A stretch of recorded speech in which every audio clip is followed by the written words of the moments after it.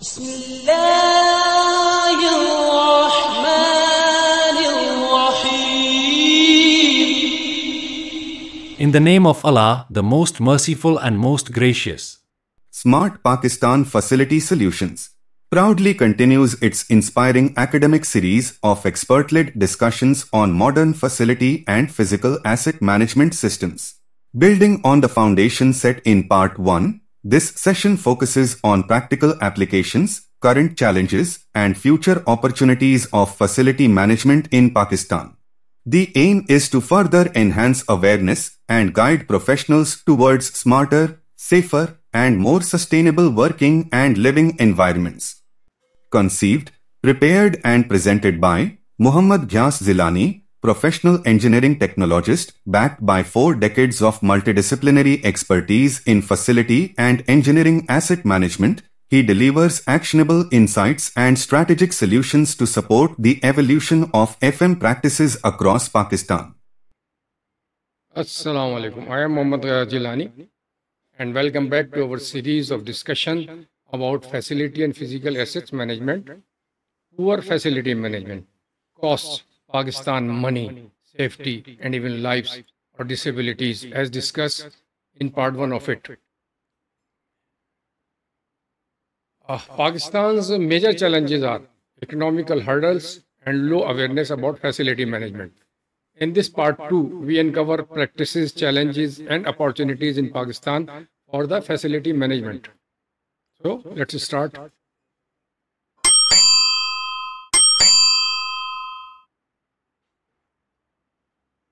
Important to mention is that the facility management structure for each type of facility is the same.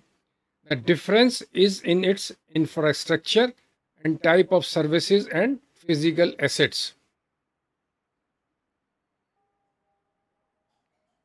By addressing these issues, Pakistan can work towards creating a safer and healthier industrial environment for its workers, internal and external customers. Future incidents can be prevented. Further, the sustainable industrial growth can be promoted, which will result in a better environment in general.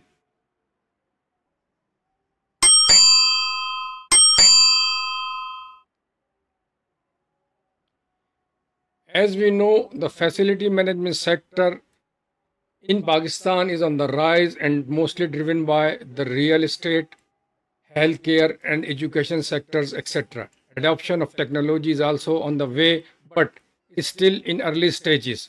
With major activities in Karachi, Lahore, and Islamabad, this area needs to be broadened.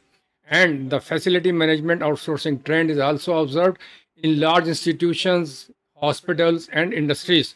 Therefore, keys to faster growth are, as we discussed, the requirement of stronger regulations, standardized practices, better vocational training programs at institutional levels and community level. So by the support to the facility management, that can be a major contributor to safer, more efficient workplaces and facilities across Pakistan. So let's support the facility management implementation. In view of discussion about facility management in Pakistan till this point, there is a big room for improvement, and skilled human resource is one of the important requirements in growing infrastructures. And these are real estate, commercial or residential, industrial parks, healthcare facilities, educational institutions are the example of expanding projects, but these well-built infrastructure without proper maintenance more inclines towards the deterioration, leading to service failures, users' discomfort, ultimately converted into safety risk, and finally the repair cost become high.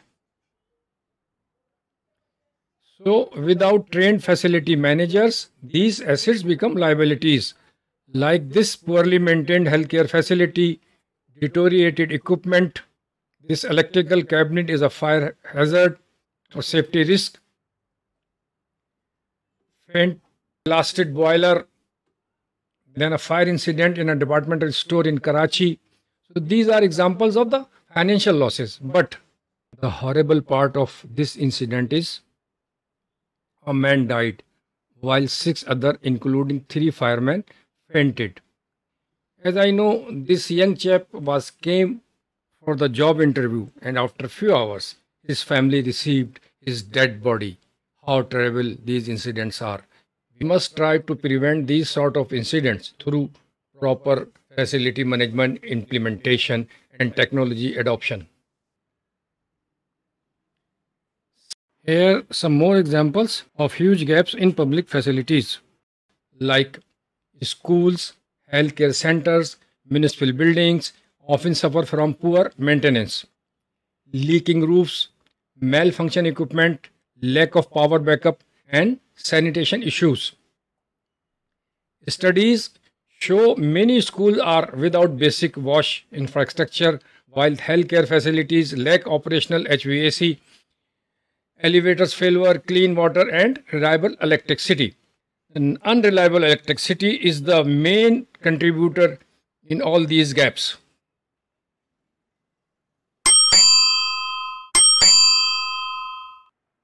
If we look around us, find two phases of infrastructure, poorly maintained and well maintained. And it is almost in every sector of life. Here are a few examples only.